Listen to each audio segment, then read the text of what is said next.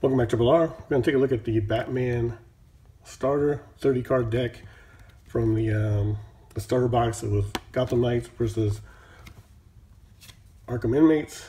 We're going to take a look at the Batman side here. This is the 5-drop, of course. So on number 1, we gave a spoiler. This is alright. 2, we have Tim Drake's. 3, we have Huntress and Black Canary.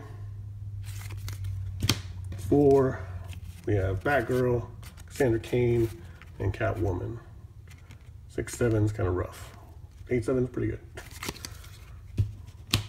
And then she also has the loyalty condition, where you have to have a Gotham Knights character already out, which you probably will. 5 is Batman.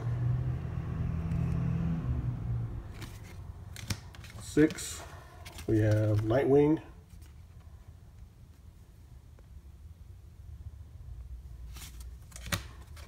7, we have Batman again. 2 is low, he gets bigger, like with cards in your hand.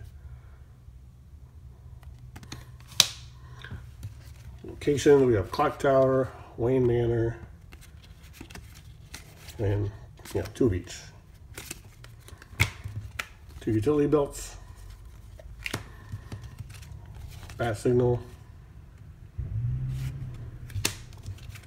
2 break cues, Airborne Assaults, 2 fast getaways, 2 dynamic duos,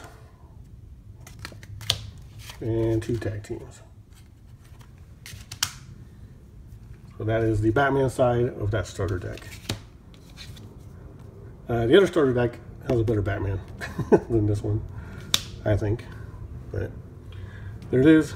This card is probably the best card in this thing.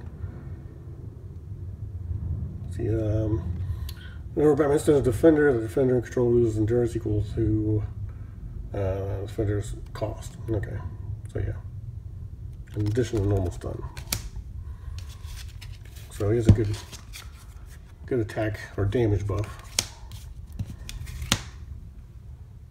Thanks for watching Triple R. Have a good day or night, wherever you are.